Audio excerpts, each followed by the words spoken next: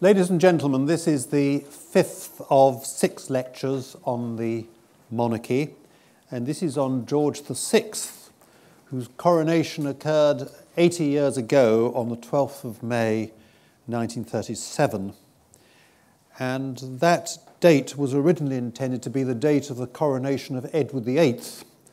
But as I explained in my last lecture, Edward VIII abdicated in December 1936, and the second son of George V came to the throne as George VI. At the Accession Council in December 1936, George VI said, "I meet you today in circumstances which are without parallel in the history of our country." The circumstances were indeed unprecedented. One king was following another, not as the result of the death of his predecessor, but because of his voluntary abdication. And George VI was the third of the kings in that year of 3 kings, 1936. He was the unexpected king, and also a very reluctant one. Indeed, until 3.5 weeks before the abdication, he had no reason to believe that he would in fact be king. And when he realised that he was going to be, he burst into tears. But he said to the king's assistant private secretary, "If the worst happens and I have to take over, you can be assured that I will do my best to clear up the inevitable mess if the whole fabric does not crumble under the shock and strain of it all." Now, George VI was born in December 1895, the second son of the Duke and Duchess of York, later to become George V and Queen Mary. He was a shy boy, overshadowed by his more glamorous elder brother. And as is well known, he had a stammer. But he was to overcome it by qualities of grit and determination, which he was also to display as king. But even so, he never found public speaking easy, and his Christmas broadcasts, which he delivered conscientiously, were somewhat of a torture for him. Not being heir to the throne, he was able to mix more widely with his future subjects than would otherwise have been possible, first in the Royal Navy and then in activities relating to industrial welfare. Like his father, he joined the Navy and was at the naval colleges of Osborne and Dartmouth. And his captain at Osborne made a comment which perhaps symbolised his whole life. He said he shows the grit and never say I'm beaten spirit which is strong in him. In May 1916, he fought as a sub-lieutenant at the Battle of Jutland and was indeed the only British sovereign to have seen action in battle since William IV in the early 19th century. He was also the first member of the royal family to enter the RAF and to qualify as a pilot. He received instruction and his pilot's license.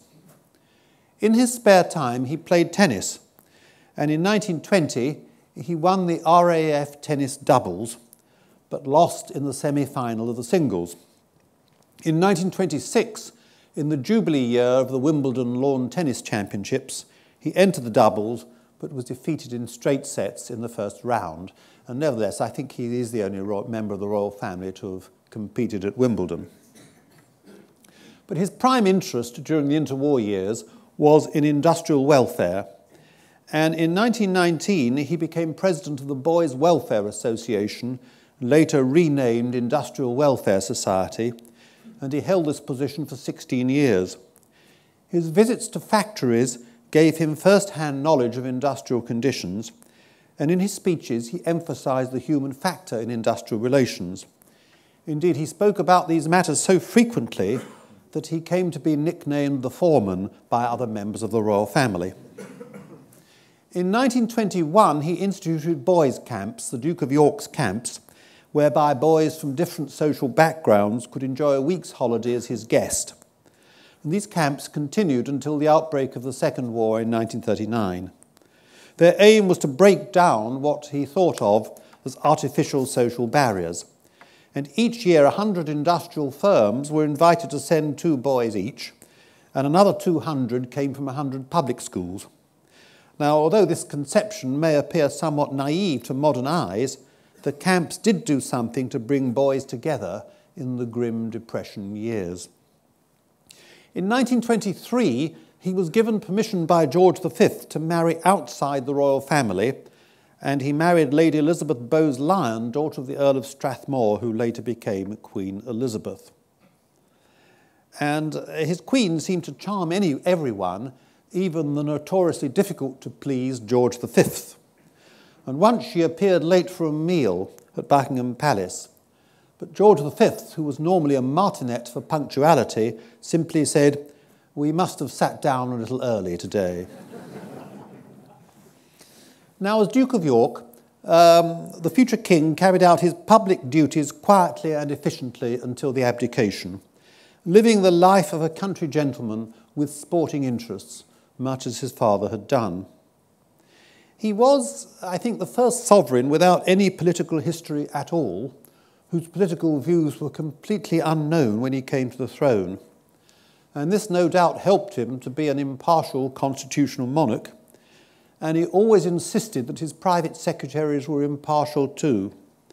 There was to be no repetition of the problem that had affected his father, George V, and his grandfather, Edward VII, that one of his private secretaries, Lord Stamfordham, had been a known Conservative, and the other, Lord Knowles, a known Liberal.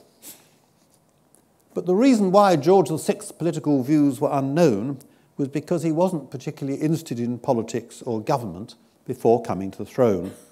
He showed little more interest in politics than an ordinary country gentleman, which he hoped to remain.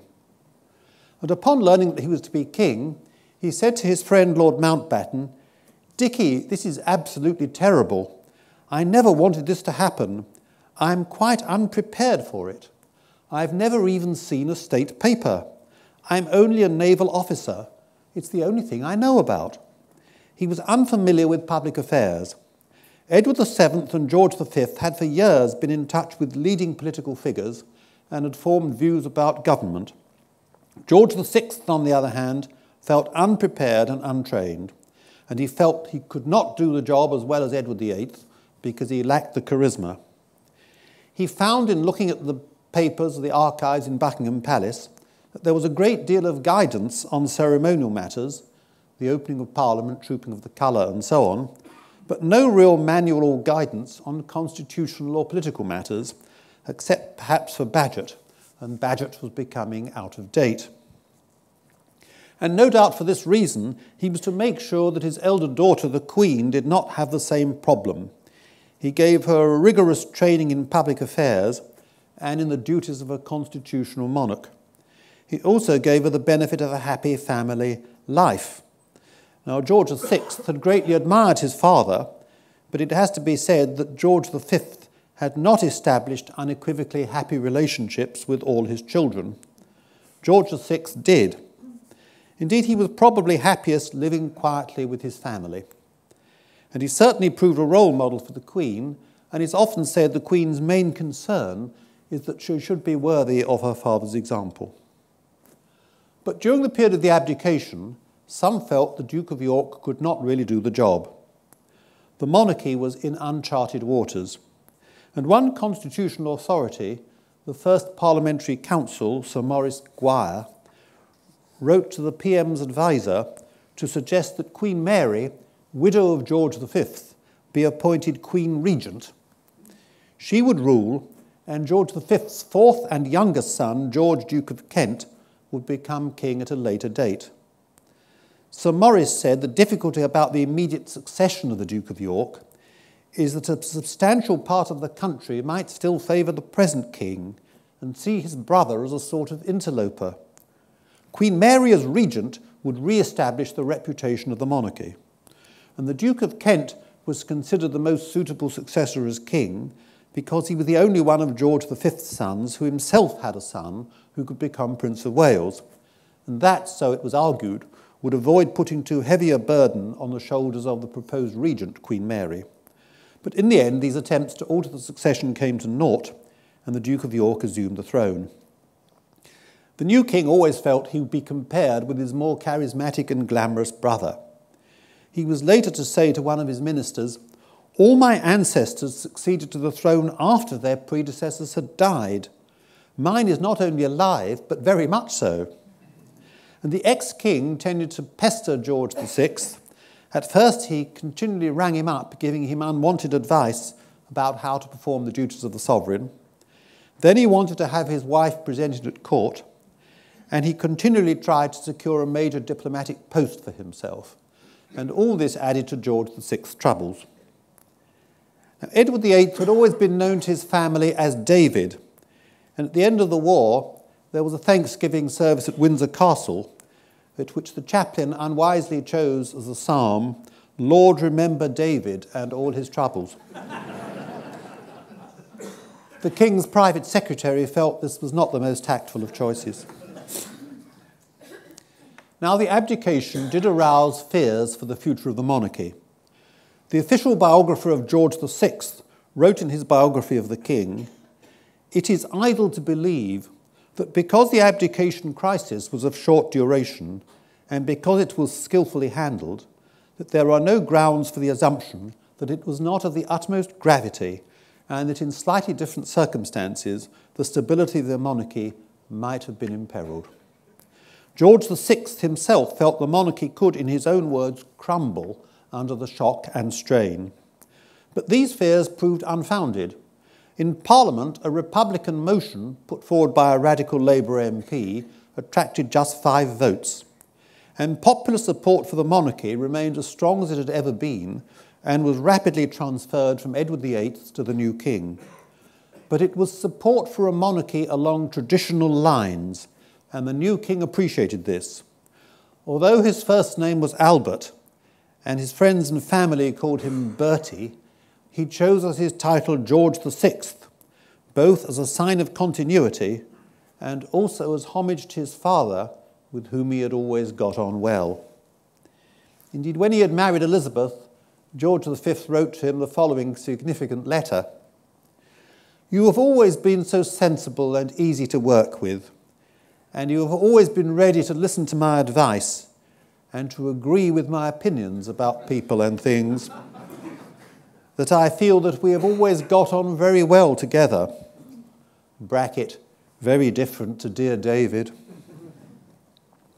In a Commons tribute to the new king, the Prime Minister Stanley Baldwin made the following pointed remark: "What will endear him to his people is that more than any of his brothers, he resembles in character and mind his father." And George VI, the unexpected monarch, proved, to the surprise of some, a highly successful one, a model indeed of what a constitutional monarch should be. And at his coronation, Winston Churchill, previously a supporter of Edward VIII, told his wife, "You were right. I see now that the other one wouldn't have done." At the end of the first year of his reign, the Archbishop of Canterbury wrote to the new king saying, "You have grown into your high office. Thus the courage with which a year ago you accepted the burden of a great responsibility suddenly thrust upon you has been amply vindicated." Now, perhaps because of the abdication, George VI was very concerned about the future line of succession. The next in line to the throne, Princess Elizabeth, was just 10 years old, and clearly if anything happened to the king, she was not yet in a position to assume the role of sovereign. And the king therefore proposed that specific statutory provision be given to a situation in which either because the sovereign was a minor or because the sovereign had become incapacitated and incapable of performing his duties, a regency would be instituted. There had been a regency during the madness of George III at the beginning of the 19th century, but that had been only on a temporary and ad hoc basis. George VI proposed permanent statutory provision, and Regency Acts were duly passed in 1937 and 1943. Now, although George VI wanted to return to a more traditional style of monarchy, he was determined not to prove a cipher in the hands of his ministers, and he soon showed that he would insist upon his constitutional rights. In February 1938, just over a year after he had come to the throne, he was disconcerted to be told that his Foreign Secretary, Anthony Eden, was in serious dispute with the Prime Minister Neville Chamberlain on the issue of government policy towards Mussolini's Italy, and that Eden was thinking of resigning, as indeed he did. The king asked why he had not been told of this dispute. He thought he might have been able to prevent Eden's resignation had he been informed in time. He demanded that in future he be properly informed, and it was agreed that he would in future see the drafts of cabinet minutes that the Prime Minister received before they had been officially circulated, and he would be promptly informed of any impending crises. And this episode, I think, is constitutionally important because, according to Bagehot, the king has three constitutional rights: the right to be consulted, the right to encourage, and the right to warn. But he can only exercise these rights if he is kept properly informed. And the king remained throughout his reign determined to use his constitutional rights. In 1945, he asked his new Prime Minister Clement Attlee, leader of Britain's first majority Labour government, who would be his Foreign Secretary. And in the words of the King's diary, the Prime Minister suggested Dr. Hugh Dalton.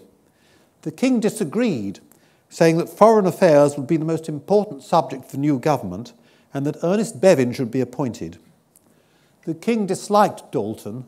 Indeed, Dalton was the only member of the cabinet whom he did dislike, and it's fair to say the King was not unique in disliking Dalton. Most people did. But the King's view was not based mainly or even entirely on that. He thought Bevin was a bigger man. And in the end, Attlee did make Bevin Foreign Secretary and Dalton Chancellor. In his memoirs, Attlee insisted the decision was his own. That might have been to protect the king. We will never know, but the king certainly believed that he himself was responsible for the substitution of Bevin for Dalton as Foreign Secretary. In 1950, the king's private secretary, using the pseudonym Senex, old man, wrote to the Times to insist the king retain the constitutional right to refuse a dissolution. And in 1951, the king successfully objected to Anthony Eden being given the title of Deputy Prime Minister in Winston Churchill's peacetime government on the ground that it would limit his prerogative of appointing a Prime Minister when a vacancy occurred.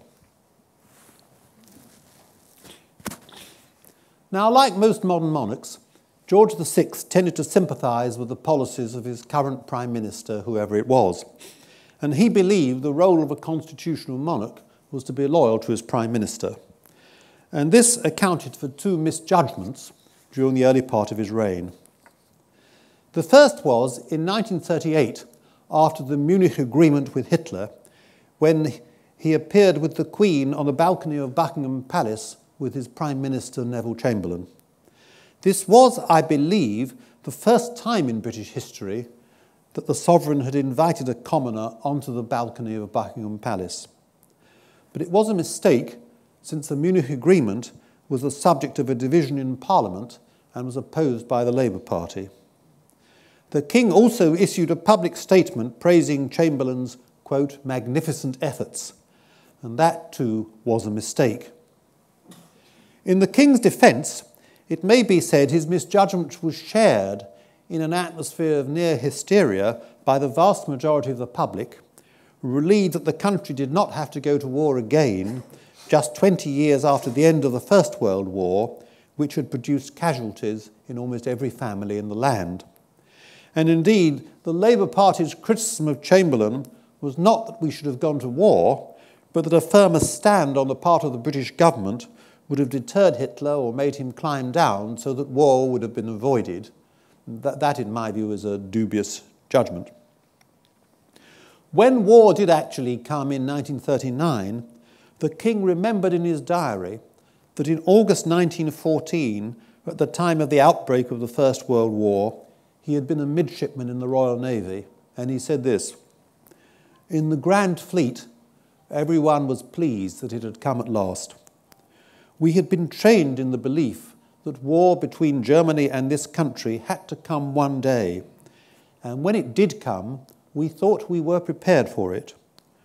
We were not prepared for what we found a modern war really was, and those of us who had been through the Great War never wanted another. And that last sentiment was very widely shared at the time of the Munich Agreement. Sometimes, in reading memoirs of the period or watching interviews with people who lived through it, one can get the impression the whole population was against the Munich Agreement, but at the time it was widely welcomed, and the King's feelings probably were shared by many in the country. Now, the King's second misjudgment was to prefer Lord Halifax to Winston Churchill in 1940 as the new Prime Minister when Neville Chamberlain resigned. And when Chamberlain told the King that he intended to resign and that a successor would have to be found, the King, in his own words, said, "I, of course, suggested Halifax, but he told me that Halifax was not enthusiastic. I was disappointed over this statement, as I thought Halifax was the obvious man." But again, it is fair to say that this misjudgment was shared by many Conservative MPs, and whatever they were to say in later years, by many in the Labour Party who distrusted Churchill as the enemy, in their view, of the Labour movement and the opponent of Indian self-government. In addition, Churchill had shown bad judgment during the abdication crisis in supporting Edward VIII against the government, and this too, no doubt, had prejudiced the new king against him. And after appointing Churchill, the King wrote in his diary, "I cannot really think of Winston as PM. I met Halifax in the garden and told him I was sorry not to have him as PM." But nevertheless, after initial difficulties, the King did establish an excellent relationship with his new Prime Minister, which Churchill described in his war memoirs as without precedent since the days of Queen Anne and Marlborough during his years in power. And from September 1940, the King instituted informal lunches at which he and the Prime Minister could discuss the war in detail. The menu was in accordance with strict wartime food rationing, and the King and the Prime Minister had to serve themselves because discussing secret matters, it was thought inappropriate that anyone else be present. They were therefore somewhat Spartan lunches, but lunches eaten on royal crockery. As one historian has put it, spam on a gold plate. The relationship between the King and Churchill became increasingly informal, so much so that at a dinner party at Buckingham Palace in October 1942, Churchill kept excusing himself so that he could use the telephone to discover the outcome of the Battle of El Alamein, the first British land victory against Germany in the war. The assembled company knew that the battle had gone well when Churchill returned to the dinner singing "Roll Out the Barrel" with great gusto but little evidence of musical talent. But the King was not overawed by Churchill, frequently questioning him about the war, and on at least one occasion altering his mind when he persuaded his Prime Minister not to go with the troops to France on D-Day so as to avoid putting himself in danger. In strict constitutional theory, the Prime Minister needs the King's permission to go abroad. But the King did not rely on this. He simply said to Churchill, "I was not raising any constitutional point. I asked him as a friend not to endanger his life and so put me and everybody else in a difficult position." At the time of his death in 1952, the King was seriously considering to ask Churchill, who had become Prime Minister for the second time at the age of 76, to consider resigning on grounds of age. He was perhaps the only person who could have persuaded Churchill to take this step. Whether he would have succeeded is a moot point. Churchill did not, in fact, retire until he was 80 in 1955, saying in his own inimitable fashion that he intended to stay in the pub till closing time. The King's reign was marked by war and by the shadow of war. Preparations for war after 1936, recovery from war after 1945. His father, George V, had been king during the First World War, but war was not so central to his reign as it was to be for his son. And it was during the war that the king really came into his own and, as the Archbishop had said, grew into his role. In the summer of 1939, shortly before the outbreak of war, he visited the United States, the first visit by a reigning monarch to the United States. This produced great good feeling, and Roosevelt predicted wrongly that, and I quote, "if London was bombed, America would come in." Nevertheless, the visit did help to cement Anglo-American friendship and perhaps also help to dispel isolationist feeling in the United States. After the fall of France in 1940, the king did not despair, but said, perhaps expressing the feeling of the country, "I feel happier now that we have no allies to be polite to and to pamper."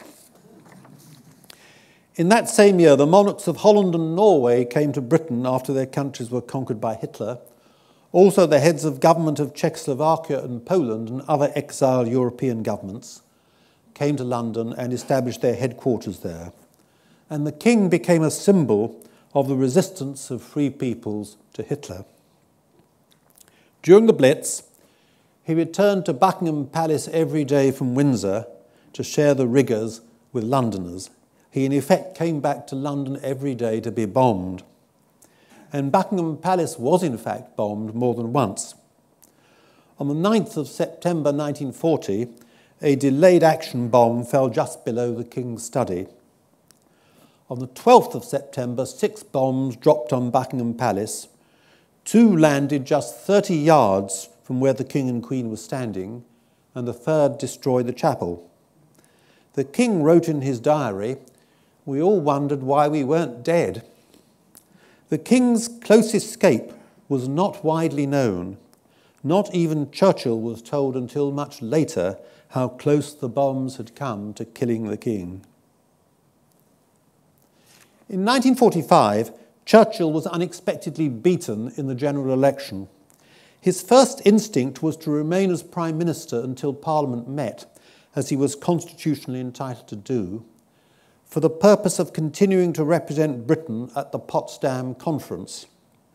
But the King, together with Eden, persuaded Churchill to resign immediately on the grounds that a lame duck Prime Minister at Potsdam could exert little influence, and they convinced Churchill of that. The King offered Churchill the Order of the Garter at the end of the war, but Churchill declined, saying it would be inappropriate to accept the Order of the Garter when the voters had just given him the Order of the Boot. The King found his new Prime Minister, Clement Attlee, very difficult to communicate with him. The King himself was a shy and diffident man, Attlee even more so.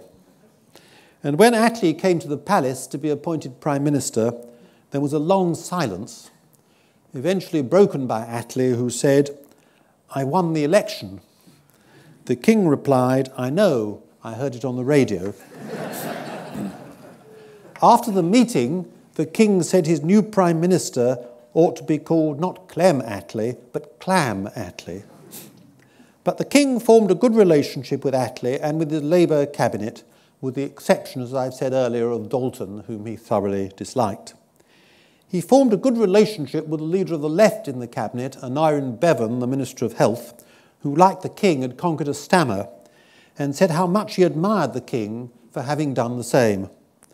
But the King disagreed with Bevan's resignation in 1951 over charges for false teeth and spectacles.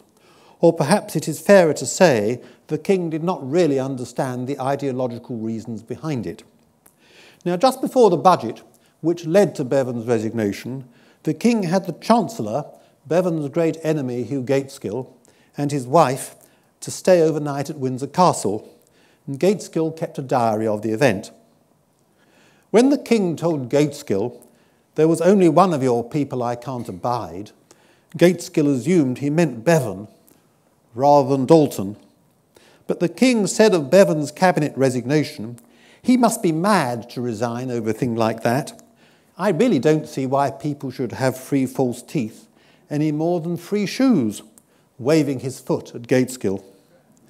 The King then spoke of the forthcoming budget to Gaitskell's wife. "I wonder what he has got in his box for us. I hope it will not be too terrible." His wife said, I don't suppose it will be as bad as all that. After all, he is rather right-wing. This the king thought a tremendous joke, and as Gateskill said, laughed a great deal at the idea of my being thought right-wing.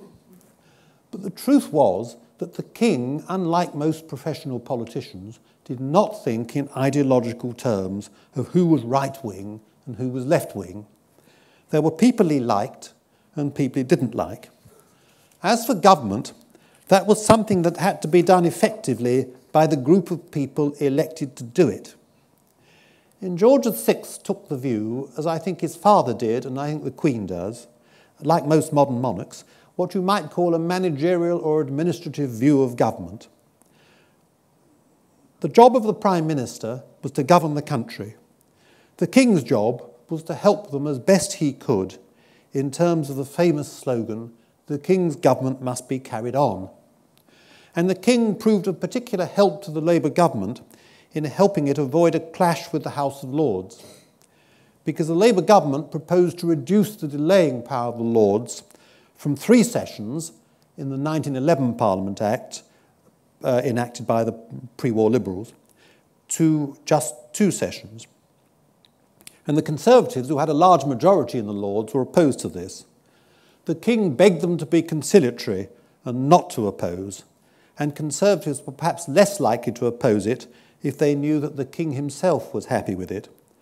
At any rate, the 1949 Parliament Act was passed without any repetition of the problems which plagued George V and Edward VII during the years 1909 to 1911. The King also sustained his Labour government on Commonwealth matters because the Commonwealth was changing profoundly during the late 1940s. In 1947, the King made an official trip to South Africa, which had a political purpose, to assist the Prime Minister, General Smuts, against his nationalist opponents, who were Republicans and who would introduce apartheid. On the visit, one nationalist Republican told the Queen that he had visited England and liked the country. He said it was only the people he couldn't stand. The Queen replied tactfully, "I quite see what you mean. I am Scottish and married to an Englishman, but you soon get used to them."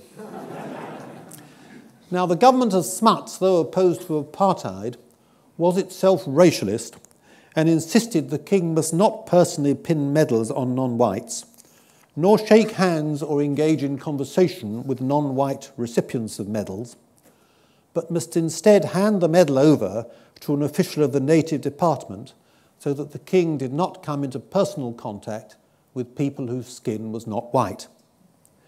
The King was revolted by this, but was told that as he was in South Africa as King of South Africa, he had to accept the advice of his South African government.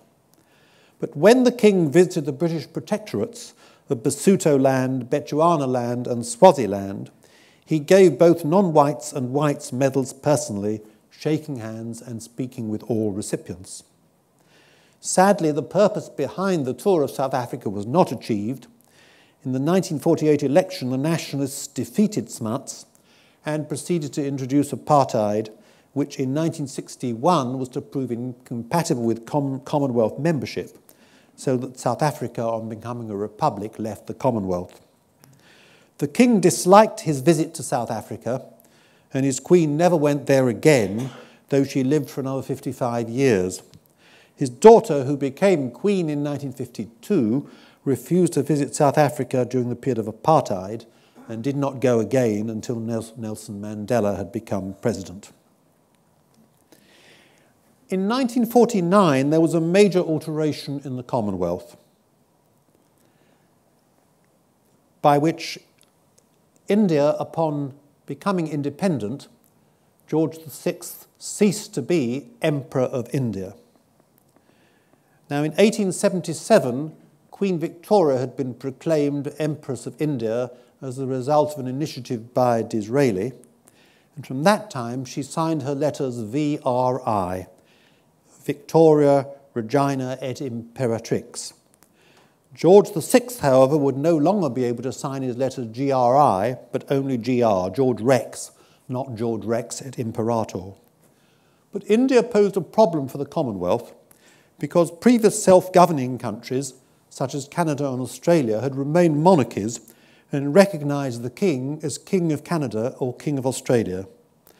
They had been colonies of settlement, composed largely of people of British stock. But India was not a colony of settlement, but composed of indigenous peoples. And unlike previous self-governing members, the Indian government wanted her to be a republic and not a monarchy. And as an independent country, India clearly had the right to choose her own form of government. But her decision meant the head of state would not be the king, but a president elected by the Indian people. Now, could India remain a member of the Commonwealth as a republic? In 1947, Burma had become independent and a republic and had left the Commonwealth, the first country to leave what had been the empire since America in the 18th century. She was followed by Ireland, which in 1949 also became a republic and seceded from the Commonwealth. The king was very upset by this and asked the Irish minister in London, why leave the family? He had been pleased to see relations with Ireland improving and had hoped to visit Dublin. He asked the Irish minister whether he was in any way to blame. The minister said even the angel Gabriel could not have prevented it. And the Queen replied, well, whatever we are not two angel Gabriels. When the Irish government published their new law on citizenship and immigration, George VI said he wished Ireland well, but he said sadly to the Irish foreign minister, what does this new legislation of yours make me in Ireland, an undesirable alien? Because hitherto the king had been the link between the countries of the Empire and Commonwealth. The members, all monarchies, were held together by having the same head of state. Now a new title had to be found, and there was some agonising about it. The Indian High Commissioner said to Attlee, the Prime Minister, the king should be called the first citizen of the Commonwealth. And Attlee said, oh no, that sounds like Robespierre. So they eventually fixed on the title, the head of the Commonwealth. And this formed a new relationship with India, which was expressed in the Declaration of London in 1949. And the Declaration of London said this. It began by saying that India wished to become a republic, but then went on to say, the government of India have, however, declared and affirmed India's desire to continue her full membership of the Commonwealth of Nations and the acceptance of the king as the symbol of the free association of its independent member nations and as such the head of the Commonwealth.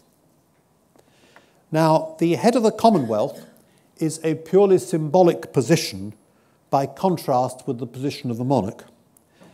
The head of the Commonwealth is not advised by any ministers responsible to Parliament, as the Queen is in her role as Queen of Britain, Canada, Australia, and so on. Because the role of head of the Commonwealth has no constitutional duties whatever, and discharges no constitutional functions in that role, so there's no question of advice, because the Indians would not have accepted a figure with constitutional duties. She wanted to be a sovereign and independent republic. And she was frightened that membership of the Commonwealth would, in a sense, subordinate her to a super state of some sort. And the Indian Prime Minister, Mr. Nehru, insisted that her Commonwealth membership should not limit her independence or freedom of action. She would be subject to no external authority, and her subjects would owe no allegiance to the king. The agreement was won by free will and could be terminated at any time by free will. The only obligation of a member of the Commonwealth was voluntary cooperation, and India accepted on that basis that far from derogating from her independence, it would enhance it, she thought. It would be independence plus, not independence minus. Now, the Declaration of London of 1949 is the founding document of the modern Commonwealth. And the Commonwealth, in a sense, may in part be defined by what it is not. There are no constitutional duties, no allegiance. The Commonwealth cannot have a government of its own. It's an association of states voluntarily cooperating and not a union. So the position of head of the Commonwealth is not, as it were, an office, but an expression of a symbolic character of the wish of the Commonwealth members to remain an association as free and equal members. But in order to work, but the position must not be seen as a mere extension of the British monarchy. Now, the Queen, in her role as head of the Commonwealth, delivers 2 messages each year: a Commonwealth Day message on the second Monday in March, and the Christmas message, which, contrary to perhaps what most of us think, is not delivered to Britain alone, but to the Commonwealth, a majority of whose citizens are not Christians and do not celebrate Christmas. And these messages are the only occasions on which the Queen speaks in public without advice. Now, in 1949, the King expressed the wish there wouldn't be too many Republican stars in his crown. India was seen as an exception. But of course, what had been given to India could not in logic be denied to other newly independent countries. And Asian and African countries, upon achieving independence, have followed the Indian example. It may be that some of the older dominions, such as Australia, come to do the same. And it was fundamental, the 1949 declaration, because it ensured the Commonwealth would not remain a white man's club. That would be inconsistent with the principles on which the Empire and Commonwealth had been constructed. As early as 1897, Joseph Chamberlain, the colonial secretary, reminded representatives at the Colonial Conference to bear in mind the tradition of empire, which makes no distinction in favour of or against race or colour. In the late 1940s, the Cabinet Secretary reiterated this point. To regard the Commonwealth as essentially European in race and British in culture and outlook would indeed be wholly inconsistent with our colonial policy, which contemplated as an aim of political development the ultimate attainment by the dependent territories of responsible self-government within the British Commonwealth. So the government's motive was not only to accommodate India, but to create a multiracial body which could help avoid a collision of races. And in the modern Commonwealth, non-whites outnumber whites by around 6-1. And this completed, I think, a remarkable transformation of empire, hitherto based on a relationship of domination to one of equal and voluntary membership. The King accepted this, and that he was no longer to be the Emperor of India, but, in the words of the Declaration of London, the symbol of the free association of its independent member states, and as such, the head of the Commonwealth. And the King asked the Indian High Commissioner, "What am I now? Simply an as such?" But the High Commissioner said, he did far more than is known or need be said to help. And Attlee said after the King's death that during his reign there were developments in the Commonwealth, some of which entailed the abandonment of outward forms, which a lesser man might have found it difficult to surrender, but he was essentially broad-minded and was ready to accept changes that seemed necessary. Now, around the time of the Declaration of London in 1949, the King began to suffer from serious illnesses, Berger's disease and arteriosclerosis, a product perhaps of heavy smoking and perhaps a result of stress during the war and post-war years. And these illnesses caused severe pain in his legs, and it was feared at one time that amputation might be necessary. Then in 1951, he was found to have cancer of the lung, and a lung was removed in what I suppose for those days was quite a complex and dangerous operation. The King appeared to be recovering, but died suddenly in his sleep on February the 6th, 1952, not from cancer, but from a coronary thrombosis. In a moving tribute in the House of Commons to the King, Churchill said that he had walked with death as if death were a companion, an acquaintance whom he recognised and did not fear. The King's poor health was known to his ministers, but the public had assumed that he had recovered, and his death came as a shock. There was an outpouring of public grief at the news. The King was 56 when he died. The last monarch to have died at a younger age had been Queen Anne at 49 in 1714. Had the King lived to the age of the Duke of Windsor, who died in 1972, his daughter would not have become Queen until she was in her late 40s. As it was, she succeeded to the throne at the age of just 25. The reign of George VI was not marked by constitutional crises as the reign of his father, George V, had been. The main change in the Commonwealth relationship was achieved by negotiation and agreement, with little controversy. But the reign of George VI was marked by an atmosphere of perpetual tension and anxiety. Churchill said, "His was the hardest reign of modern times." There was first the worry of the pre-war years, then there was the war itself, and after that the difficult post-war years of economic austerity and privation and the Cold War. Sadly, the king did not live to see the reduction of international tensions after the death of Stalin in 1953, nor the so-called affluent society of the 1950s, the foundations of which were perhaps laid in the late 1940s. The key to Britain's survival during these difficult years lay in the very high degree of cohesion of British society. Britain proved a much less divided society than the countries of the continent, which were either ruled by Nazi or fascist governments or conquered by them. And it was this social cohesion that helped Britain resist Hitler's onslaught and weather the strains of the post-war years, while retaining a stable and moderate political system, which at that time, at least, many people envied. The king played his part in helping to cement that social cohesion, especially during the war years. In 1941, Churchill told the king, "The war has drawn the throne and the people more closely together than was ever before recorded." The monarchy during these difficult years proved a factor both for stability and for continuity. But perhaps the best tribute to the king, with which I shall conclude, came in a dispatch from the French ambassador to his government, a dispatch not intended to be seen by the public, and therefore one can assume that it expresses something very sincere.